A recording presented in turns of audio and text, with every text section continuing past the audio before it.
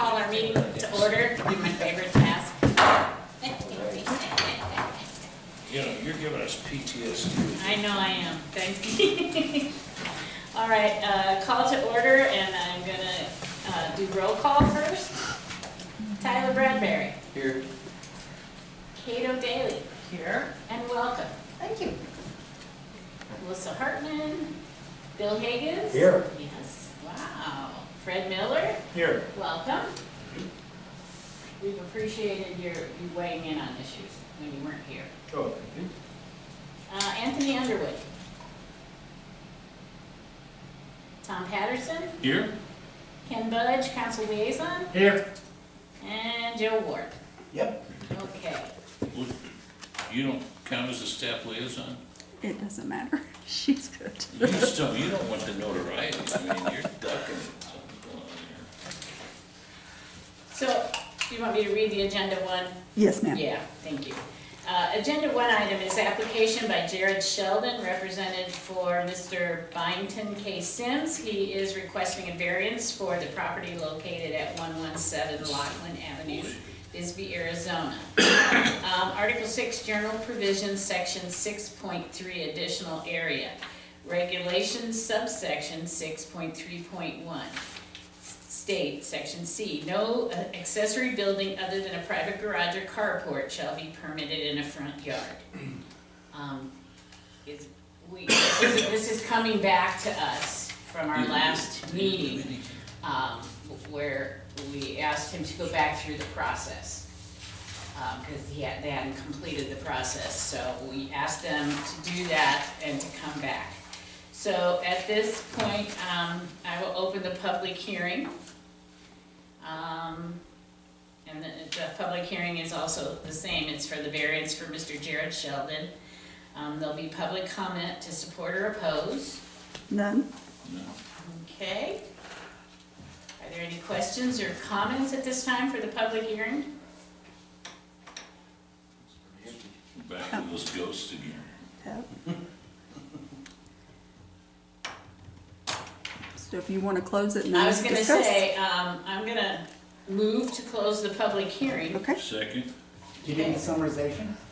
Oh, Joe, were you going to speak? I didn't know. That's Well, next. I don't, do we need a summarization? No, I don't. Well, I don't think so. um, I think if they ask questions. I think I would appreciate a summarization for some people that hadn't been here, Oh, okay. if you don't mind. No, I don't mind. Yes. I just forgot about Joe. When we met before, this issue was tabled since there was no DRB input. And so after the DRB did meet, and you looked at your agendas, I'm sure. But the problem why they're having to get a variance is that they're putting the shed in their front yard, and outbuildings are not allowed in front yards. So here we are. Ask questions? Yes, please. So, can I figure out the sequence of events here? Was the structure being built and you stopped it from being built? Yes, I did. How far along was the construction? It's the same as what you can see in the photographs that are attached to the agenda. It was framed up, and there was a insufficient slab that was sitting on. Okay, so there was no attempt to get a building permit or anything like that? None. Right. But since then, he's corrected all that, we have, Oh. he's gone through the process. They got a building permit? They do not. No, They they still do not. can't get a building permit until this process is done. May I ask you a question? Of course. My understanding is that the DRB felt that where the tool shed was wanting to be constructed would not be considered a front yard. Well, this- Correct. Yeah. Their ruling was that they assumed that the front, what they would call the front yard, would be where you come up to Lockland. So Well, it'll be the east, Discussion. Yeah, it's east instead of where it is in the front of the house. I think kind of what they were saying is it's a de facto front yard. Yeah. So at this time, this is a lot of discussion, I want to close the discussion Yes. and The move public hearing, from the yeah. public hearing and move into the area where it's a little more Oh, okay. Madam appropriate. Chair? You had a motion and a second to close the public, so just Yeah. call for a Just vote. vote. I need a motion to. You motion, I second. Yeah. Okay, the public hearing is now closed. No, you need Just an throw actual a vote. vote. Oh, okay. All in favor? All in favor of Aye. closing the public hearing? Okay, thank you, thank you. It's been a long day, I apologize. We don't have the applicant here. Let me move to C. Are there any comments by persons in favor? No. Are there comments by persons opposed? Mm-mm. Not really. Summation by the city staff, you talked about that a little. Can I add to that? Please. You know, when they were here before, we had a tough time with this too, whether it was the front yard or not. But I have to say that Joe offered them a whole lot of really good options that it doesn't appear that they took. Like, to remember connecting it to the house and making it more garage-like. So I feel like this committee tried to work through it with them. That's all I'm gonna say. We're in the discussion now? Yes, Okay. I'm commenting as the summarization from the city Okay, staff. yeah, we closed everything above, didn't Okay, no, we? Okay. we don't have any rebuttal from the act, we did all this, so. Discussion of the variance application among board members, and that's where we're at. Can I speak? Of course, Okay, Joe, looking at this, they came in here. It looks to me like nobody did anything. The design and review board punted it down the road by saying, oh, the front of the house isn't the front of the house. The front of the house is where it's pointing, and so now the shed's not in the front of the house, but the shed is still between the house and the road, and that's what everybody sees when they drive by. So basically, they didn't do anything. They approved it, though. they approved Yeah. it. But they they- did approve it. Well, They did and discuss how can it. they approve it without all the changes that have to be made? The They ch- can't approve anything without us giving them a The variance. changes didn't have to be made for them to approve it. He's asking for it just to be a structure that's not connected to the house in his DRB application. Yeah. So the options that Joe gave him Right. during this meeting Right. last time, he didn't do. He just was asking that the shed be built on the where it is. Tom? Yeah. Keep in mind that the DRB only deals with the aesthetics. Right. They don't deal with locations or, None of what you're doing tonight is not in their purview. right. Okay, but what I'm saying is they really didn't, It was front, they backyard or didn't do, side yard. they haven't really analyzed how that shed needs to be put together, because they're waiting to see if a variance is gonna be given. Right. Correct, And what they've done is just said, okay, well, we're gonna say the shed's next to the house, not in front of the house, because the house doesn't point towards the road, it points somewhere else. And I think the intent of the code is, we don't want structures being built between the road and the main property, because it's gonna look junky. You could put anything out there, next thing, you know, it could be all, you could have a little western town sitting there, I don't know, but I think they just kinda said, okay, front's now not the front, so here you go, yeah, they're saying Board of that Adjustment. you could drive up that way. Yeah, because the house faces another direction, they're saying that the shed isn't in front of the house. Right, And correct, I think the intent of the code was, they didn't want structures blocking the view of the house, especially a 20-some foot long shed. And, And that is the intent of the code in my. yeah, so I mean, that's the question. If we determine that that is not the front of the house and it's okay, then they're gonna go ahead and build that. If we determine the intent of the code is, it shouldn't be built between the house and the road, But they're asking for a variance, which is to I say, understand they're they're also asking for admitting a that it's in the front of the They're house. admitting that yeah, but Right. I mean, if we approve a variance, we're approving a, it's almost like changing the code for them. Simply because they didn't ask anybody before they did anything. No building permit, no design review board to begin with.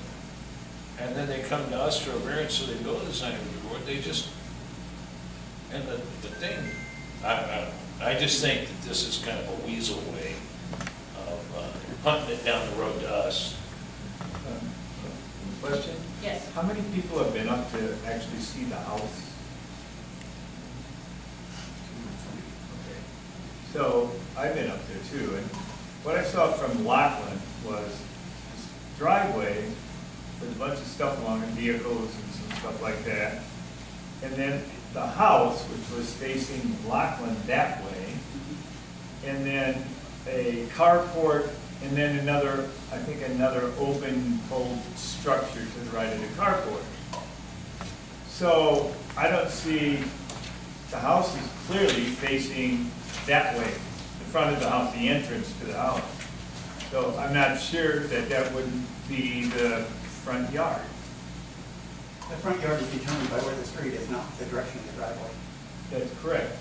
But the driveway was going up, so the driveway was going up this way, and the house was this way with the front door facing this way. Yes, you're right. In your packet, yeah. Let me see. Okay, main house. Yeah, so there already is a trailer in the front yard, right? Yes, If that's, yes. is that a permittable structure or thing? There was, I think there were several trailers there. The one was being lived in, they were given a notice of violation that they were gonna be, that they had 30 days to correct the occupation of the trailer. And so I don't know if it's gone or not yet, but this was, a while back, that they were given that notice of violation, and they intended to comply by what they told me. And I think there was another trailer there that, which we don't have authority, I do not have authority, and neither in the regulations for the historic district, there's no regulation that prevents somebody from parking a motorhome or a trailer or whatever on their property, as long as it's not occupied. As long as it's not occupied, right? Yeah. But that structure, it looked to me like it was occupied. The one that was right there next to the shed, that was occupied. Yeah, and then I think from between the main house and the trailer, there was a chicken coop? Is that correct? Yep. Yep. Which would, the chicken coop would also be under the purview of, quote, the front yard. It seemed like. Yep. Yes. I'd like to put this into context a little bit, because when you go up there, I mean, this is not an area that tourists are gonna be looking at. I mean, this is clearly very much a residential area that has been occupied for quite a long time. I know the neighbor that's up there, and it's, clearly things have happened before there were zoning regulations enforced by the city. And so I'd just like to have us recognize that, I don't know how long these people have lived their location, but it's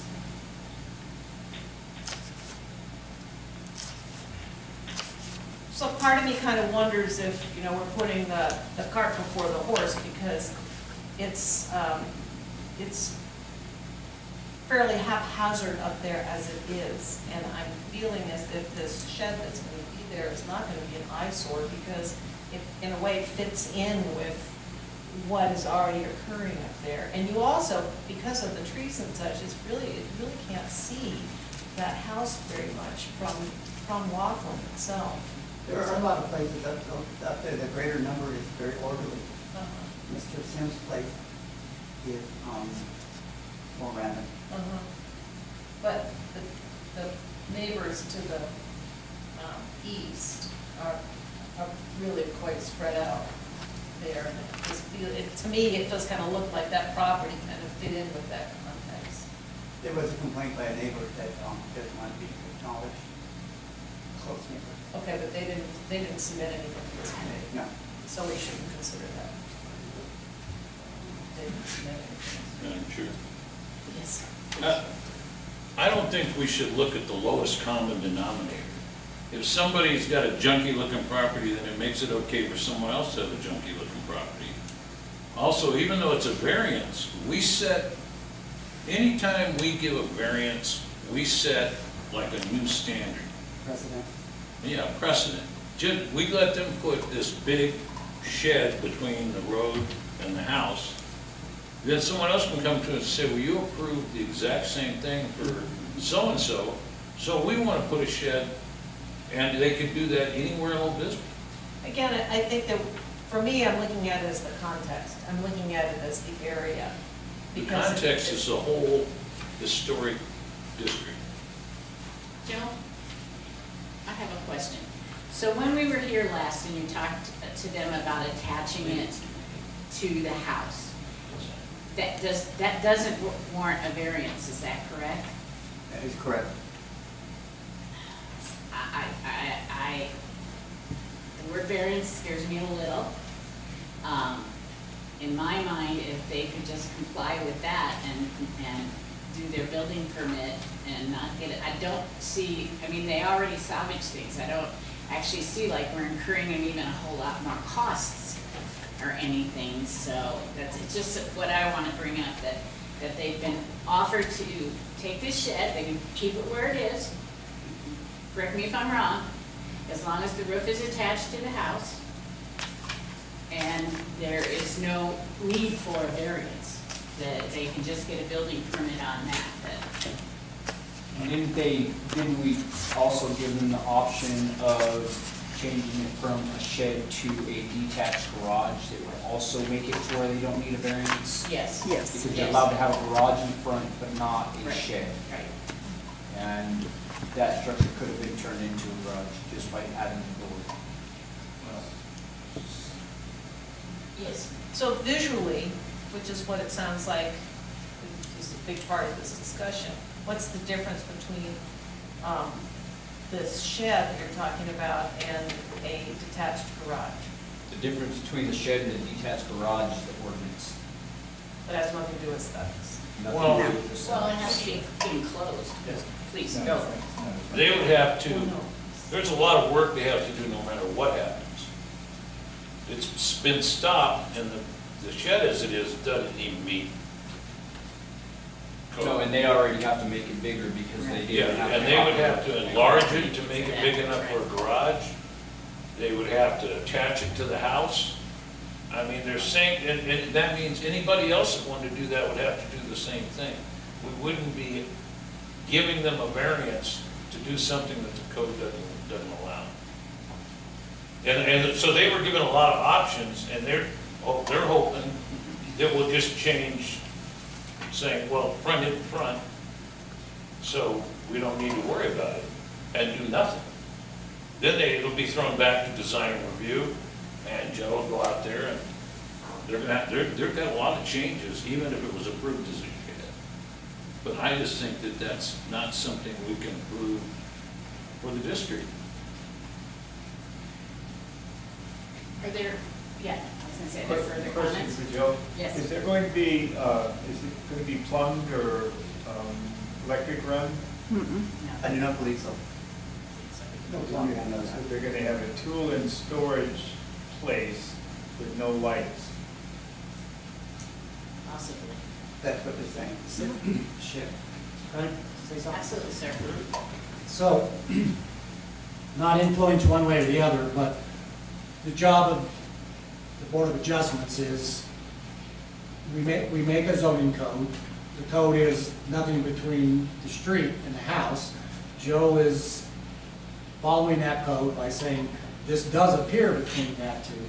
Variances come in the fact that, does that apply to this case being the front of the house? So that's, to me, the bottom line for you all is saying, we're not giving a variance that's cash block across, not cash block. Color block across the whole town, but we're saying in this particular situation, the street and the house are not necessarily what was meant for the code. The code is for a subdivision where there's a normal street, paved street, curb, front of the house. So that's your job to decide whether a variance would adapt to this situation versus one that may not. We did that a lot with the DRB. A lot of it is interpretation on how, and you as the board get to decide that one way or the other. So to me, that's kind of where I would look at it as is this variance something that is particular to this unique location versus in a subdivision in San Jose? That's all. Question. So you're saying that if we grant a variance, it only applies to this property? To the circumstances that are in front of you. Okay. And every time those come, you have to consider each circumstance individually. Okay. That's what a variance is about, is for that individual. Every time we approve a variance, we're setting a precedence that someone else can come in and cite. I mean, that was the same, it's the same way when you used to be able to appeal your taxes. If they approved a tax reduction for one property, not here, anywhere in Arizona, and there was 50 other like properties, they all had a justification to have their taxes lowered too. So to say it's unique, business unique, I have Tombstone Canyon, Pearly, and Evans. I have 3 streets. There's houses like that everywhere where they face all different types of directions. Right. So each one has to be considered on its own. Right, it just gotta be, how's it gonna look as you drive by? Each one is considered. And I think this is, I don't think we should approve this, that's just my feeling, but. Well, do we have other comments before I call for a vote? Please, go right ahead. How long has Mr. Sheldon lived in Bisbee? He's actually not the person that owns the house. He's No. the person that's doing the work for Mr. Byington. So I don't know how long Mr. Byington's been in the house. Mr. Sheldon is just helping him with the construction of the shed and putting his tools in there once it's done, is what I understood. I understood. Yeah. So, one of the things that's bothering me is that this person did not even bother to get a building permit in the first place. Well, they So- couldn't get a building permit until the DRB gives permission for them to build, to use the materials that they want to use for the shed. But initially, they never. No. But initially, they never did any of Yeah, it. what I'm saying is that Jared Shelton started building a structure, and somehow Joe got word of it. He went out there and said, no, this is not right, put a stop to it. Mm-hmm. But the structure from photographs was fairly well underway, Yes, looked like. And there was no attempt no, to do anything. So- not until Joe gave him the stop work Yeah, order. so, I just personally don't like that. And I understand that people don't necessarily think that they have to do stuff in Bisbee according to Mm-hmm. regulations. Well, when he came before us last time, he said he wasn't familiar with the process to be able to build that shed. Right. But then he also said that he's been doing other construction work, like he said he does stuff for Bisbee Step Up and things of that sort. So when I heard that, it kind of was like, if you're in the construction field, but you don't know the process of getting a permit, those two things don't go together. Yes. It's all interesting, but I'm wondering, is our job to be looking sort of outside of the parameters of what it is that we're being asked about? We're being asked if this, the location of this shed is something that this person could get a variance on the zoning code, and putting aside who the people are, putting aside what they may have done previous to this place, that's really not something I think that is ours really to be considered. I think that I'm not sure I understand. okay, what I'm saying is that our job is to decide if this variance is something that we want to allow from the zoning code for the location of the shed. Whether he started to build it before he got a building permit, whether or not he knew what the process was to do that. Do you need the front part That's of it? not something that really, I think, should be part of our decision-making process of who this person is and what they knew and what they didn't know. What we're deciding is whether or not we want to allow this variance of the location of this shed, regardless. So, Let me say, I agree and I disagree with Okay. you. I disagree with the fact that almost anybody would do their research before they would build a structure. And that was not done. So I do see that as something we should be monitoring. But I agree with, considering who he is or what he did, I 100% agree with you, should not enter into our decision. But if someone on my street is going to construct a shed, they're gonna do the research. Absolutely. And Oh. none of that happened here, they just built it Yeah.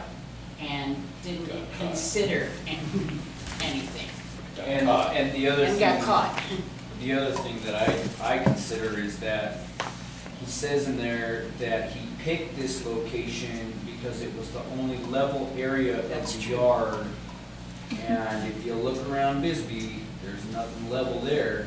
So for them to be using that as their reasoning for putting the shed in that location is, to me, it's kind of a bogus reason. Because you can make a level spot anywhere on the mountain and put that in a place where it would not have to come before us.